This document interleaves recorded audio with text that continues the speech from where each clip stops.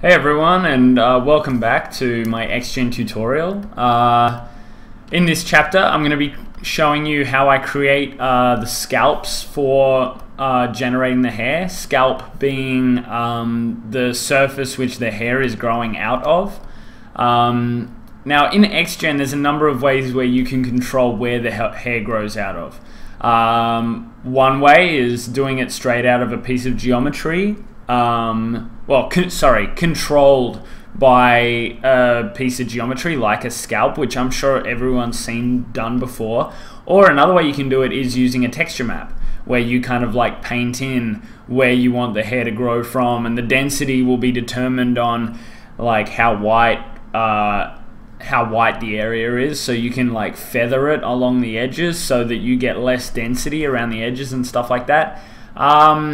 But the main issue that I have with using the texture maps is XGen cannot read, or from my knowledge cannot read UDIMs. And so if it can't read UDIMs, you have to adjust the UVs of your mesh just to generate the hair. And to me, like, that along with painting the maps is a lot more trouble than me just coming in here and masking out the regions that I want to generate it on and then exporting that out as mesh. So if you don't understand what UDIMs are, I'll just open up this here. So this is my scene with the giant, and this is his UVs. When I'm doing personal work, I'm pretty messy about retopology and UVing. As you can see here, this is not the cleanest of UVs, that's for sure. But because I have limited time on personal projects, I just pick and choose where I spend my time. But anyway, you can see that the giant is spread over 4 UDIMs. And if I was going to want to use textures to drive the hair density and placement and all that stuff, I would need to shift all these UVs into the 0 to 1 space, which is this area here, for it to then work that way. Which to me is like a big hassle. So in saving time, I believe creating scalps manually in ZBrush is a faster way to go. If your character is only in the 0 to 1 space, then I think going the texture map route would be the way to go. But yeah, I like nearly all my characters, I use multiple UDIMs, so this is the technique that I definitely prefer to use. So yeah, we'll go back to ZBrush, and we'll start off by creating the scalp for the hair. So I'll go to this mesh. At the moment I'm sitting on 11 million polygons for this head, so I might go down one. I do want to keep it quite dense, but I also want to keep it in a workable state. Also, this guy isn't symmetrical, so if your character's symmetrical, then that's great. Like, as you're masking out the region that you want to designate, you can just keep it on symmetrical, but you can see here mine kind of stuffs up, so I'm going to have to do a little bit of cleanup. I'll keep it in symmetrical to begin with anyway, but yeah. Okay, so for this guy's hair, with the reference that we looked at in the first video, he was balding, so I'm just going to keep that in mind, like, as I sketch out the where I want the hair to grow from. So basically I want him to have sideburns, and then I want it to come over the top of the ear like this. So right now I'm just kind of drawing the outline with the mask. Oh, so sorry for those of you, if you're not familiar with ZBrush that much, you just hold down Control, and then you'll have your mask pen here, mask pen tool, and then you can start to mask out the region just by literally drawing on the surface. So I want it to come down to a point here at the back, even though that's not really centered. I'll fix that up later once I get out of symmetry mode. But yeah, I'll start filling all this area in. Make the brush bigger to get that done faster. Okay, so he's balding, right? So I'll make the mask come up here. Oh. And then across. and then I might have it come up in a lump at the back here. So yeah, basically just, and you can do this for anything. Like if he was going to have a full head of hair, this would obviously be different. You'd have it coming up the front here and everything, but because he's balding, I just want to, yeah, obviously have a balding sort of form to this mask. I'm going to clean that up a little bit. Okay. Alright, well I'm pretty happy with this side. Actually, might peel this off a bit. Soften that edge out so there's not so much of a sharp edge. And I might actually tighten this up too, where the sideburn comes in. Might shorten it as well, actually. Alright. Cool.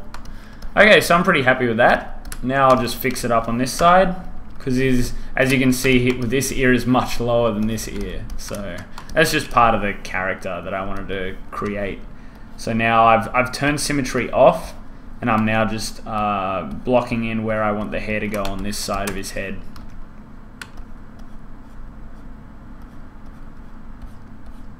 Any breakup of symmetry is a good thing though, so I don't really mind if it's that different. The width of this though, I want to kind of keep consistent here, so there's nothing wrong with me etching this area back some.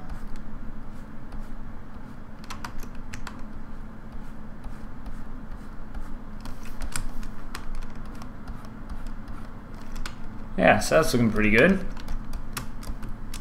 Just make sure that we've got a similar look on each side, and then I'll clean this up a bit as well. Just kind of center that a bit better.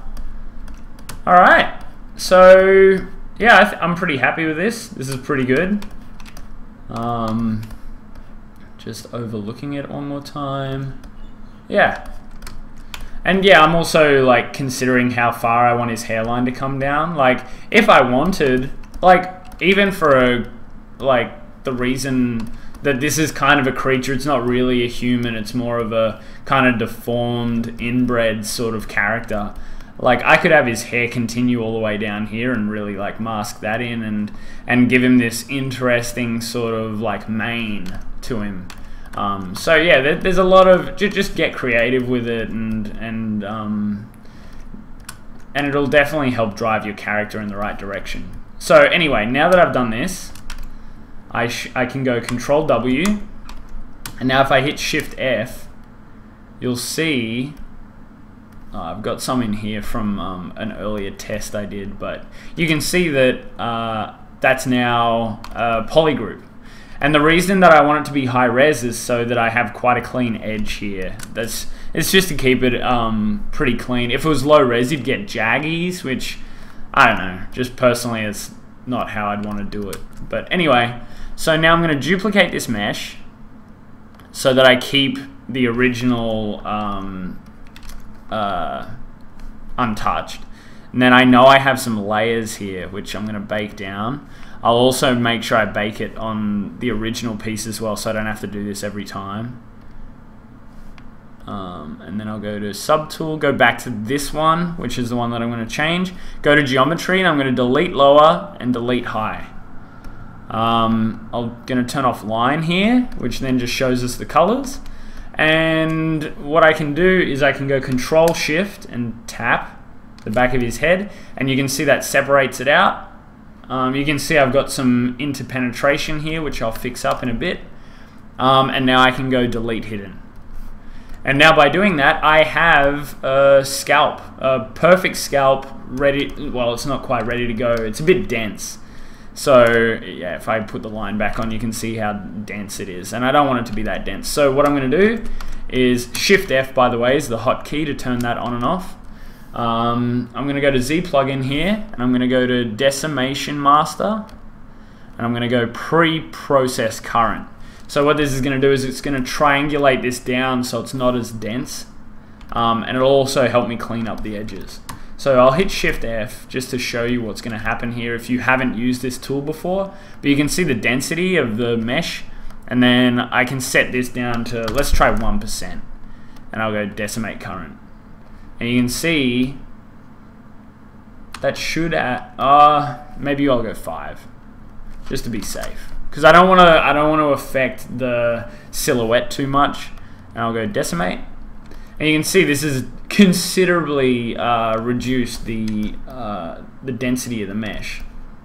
And now what I will do is I'll hit Shift F, and yeah, you can see like I still even have all these details. Like it's a bit crunchy, but that doesn't matter. We're only generating hair off this. Now this is a problematic area, so what I'm going to do next, I'll just hide the teeth and stuff so they're not as distracting. I'm going to Z-remesh it. So let's go down to geometry, Z-remesh, and let's do it 5,000, and Z-remesh. Okay, so now you can see it's even lower in poly count now, and it's quite clean. And now if we match it, I'll do a projection in a sec, but it's still matching pretty closely to the original, which is great. And now I can clean up these areas, so I'm just going to hold down Shift to smooth these areas, just because I don't want hairs generating inside the head there. And now I'm going to do another Z-remesh just because these areas are a bit funky. So we'll hit that, and now we'll go Z-remesh again. Look at that, cleaned it right up. It's amazing, such a good tool. Now I'll bring this back, and you can see it's not quite sitting 100% on top over here. So then I can just go to project, turn off PA blur, and go project all. And now I know that it's basically on top of the surface. All right, so that's one piece done. That's the first piece of the scalp done, basically. So next up, we'll go back to this, go back to the original head, and now I'm going to keep this here as a guide, because I'm going to now do where he's balding on top, that kind of wispy hair region. Here, I'll bring up my reference again. So we just generated this area here. This guy it's a bit higher up in this region, but I'm also going off silhouette. Like, you don't have to stick to your reference 100% unless I was trying to match this guy like on point. But anyway, on top, it's more wispy and it comes forward a lot further than obviously the side scalp does. So I'm gonna create this one next, but I want it to overlap with this side scalp at the same time, so that they kind of blend into each other, as you can see they're doing here. So that's kind of that's going to be my process for this one. So I'll go into what's this called? Damn. Symmetry. I'll go into symmetry, and then just start masking out the top here. Now I can hit Shift F, and I can see where this one is in comparison. And I kind of want them to overlap at the back here.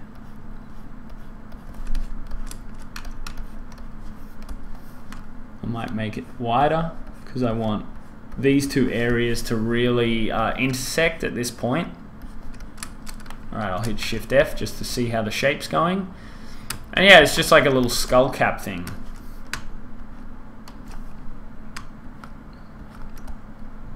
Just make sure it's going down at the back here.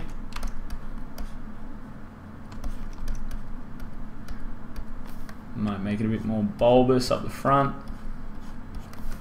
There we go. Maybe not. I want to have like a kind of a clean line going back this way. So we'll see how they're intersecting, and that's looking pretty good, to tell you the truth. And now I'll hit Control W, and I'm just going to turn off the line.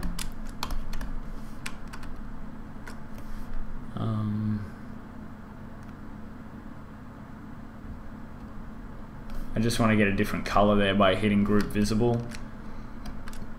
And And you can kind of see like where his hairline's going to be. And this is like, you can imagine he had a really high widow's peak, which is just constantly been balding back, which is like how a lot of people bald. If you look at reference, you'll see that sometimes what happens is the widow's peak will actually come around and connect back, and you'll just have a spot of hair here. Or like, which what you'll find a lot of the time is people will bald from this area here and then around. So yeah, you just look at more reference for people balding and stuff like that to get a good idea of what you need to achieve. But yeah, this is going to be my next piece. So once again, I'm going to duplicate this guy. I'll hide the original. I'm going to go to geometry and delete lower and higher. And then I'm going to click this. Control Shift click on this poly group to hide the rest, and then go delete hidden.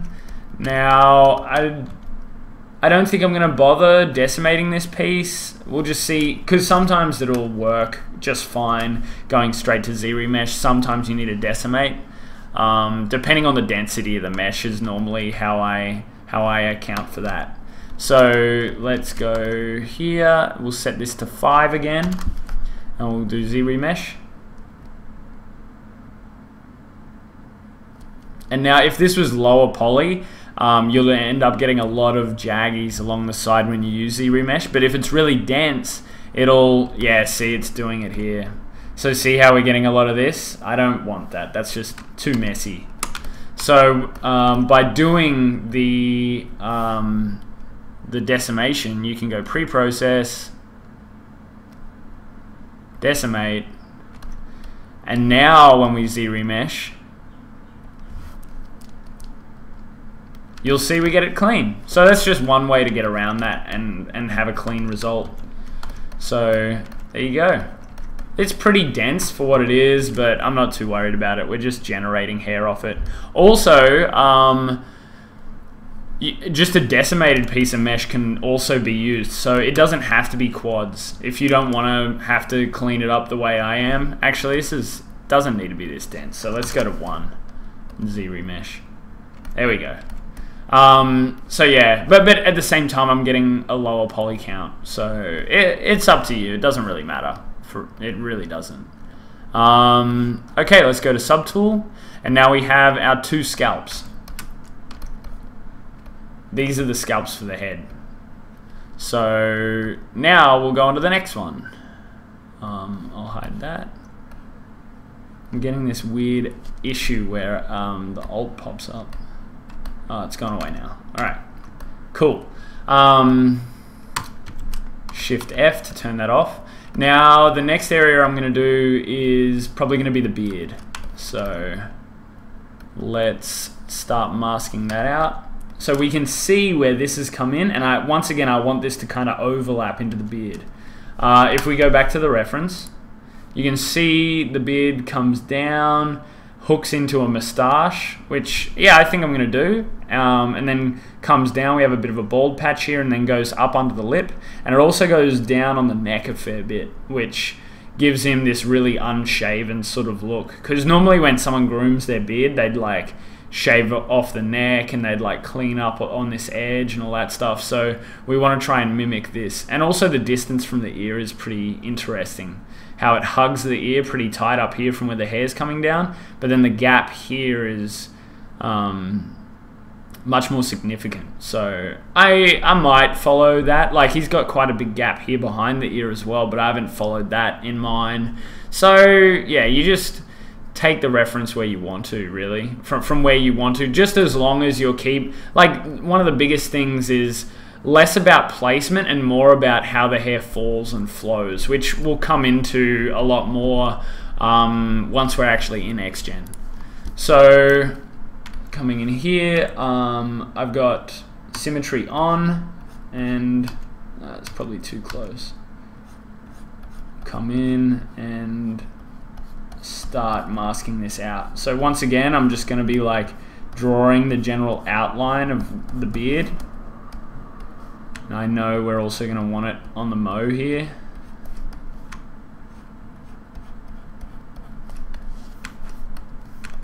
Mo is another word for moustache here in Australia, so I'm not sure if any other countries really use that term, but just to confirm with you there. Alright, now we'll come down. I'm leaving these gaps here like the guy had in the reference. I too have these bald spots here when I attempt to grow a beard, but yeah, it should help. He looks kind of funny with this. So we'll do under the neck as well to give him that really unshaven sort of look. And now I think we're going to have to turn off symmetry in a sec. Yeah, I'll do it now. Alright, so symmetry's off. I don't want to have it here. I actually want it... there we go. And I want it to come up pretty close to the nose up here.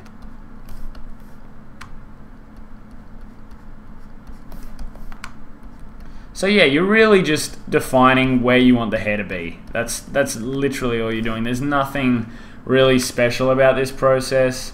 You're just generating scalps of mesh, which you'll then have hair generated on top of them. And it's quite effective, this method, I found.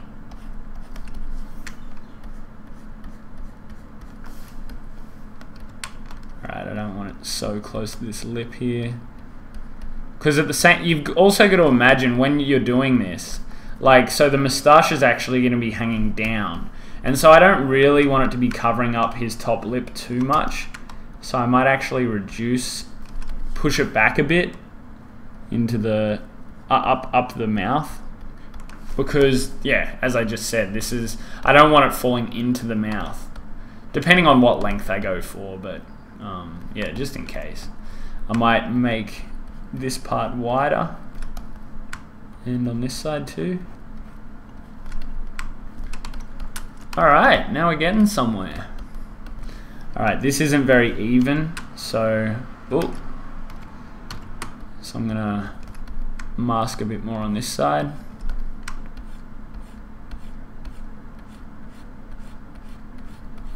There we go. And like if you imagine there being hair here, like you know how on cartoon characters sometimes they'll do a beard as just as a tonal change, like Homer Simpson. If you can kind of imagine like, oh, okay, this is where the hair is going to be. To me, it looks like there's too much on the neck there. I'm basically just looking at the silhouette of where the hair is going to be, and I'm just deciding, okay, I want to trim that, and then I don't really want it this low. I've decided. So I'll trim that out as well, and that's looking better. I think that's in a better spot. I have a feeling this mode is going to be hilarious, and it might not be what I want to go for this character, but it's worth a shot. At the moment, this does look very trimmed and clean, but that's just because all we have is a tonal variance. But once I add like the messiness to the hair and all that stuff, it should really start to come out,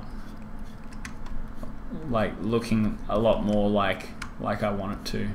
So now what I'm going to do is I'm going to hit Shift F and I'm going to see how this is connecting up here. And as I said, I want it to penetrate a bit with the other one, like I want it to blend with it a bit. And I think that's enough. Now on this side, same deal. I want it to blend a little bit.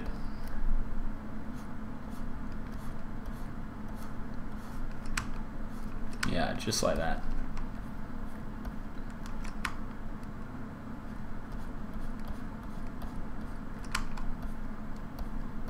There we go.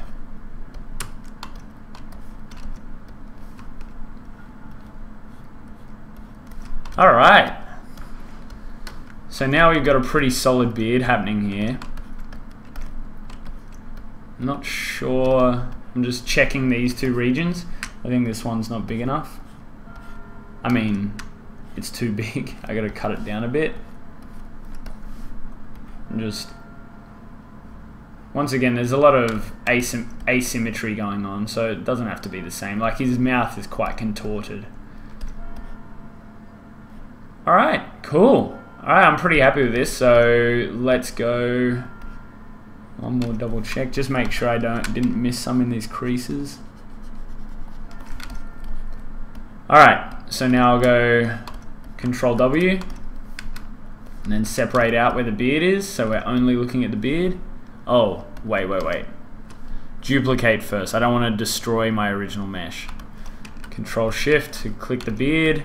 Go to Geometry, delete lower, delete higher, delete hidden, and then pre-process current for the decimation. Hit Shift F to see what's going to happen. Decimate current, and there we go. Looks solid.